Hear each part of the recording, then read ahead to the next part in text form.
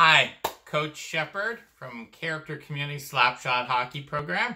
Hope you like my hat because my hair is getting really long like a hockey player. But today I wanted to talk to you about the character attribute optimism.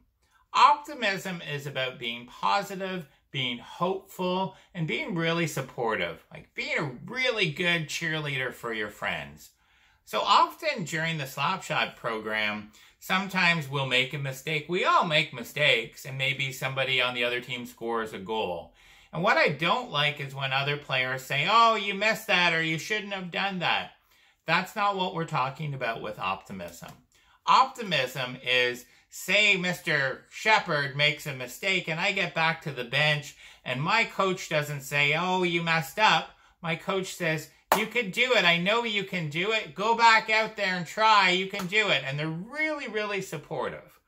That is about optimism. That's about being a good coach and a good teammate. So I'm going to ask you, what are you hopeful for? What are you looking forward to? And how could you be a good, positive support to your family today? So those are my 2 challenges for you today. Until I see you next time. Got the whistle. Remember, we stopped. It's Coach Shepheard, Character Community's Slapshot hockey program. Be well and be safe.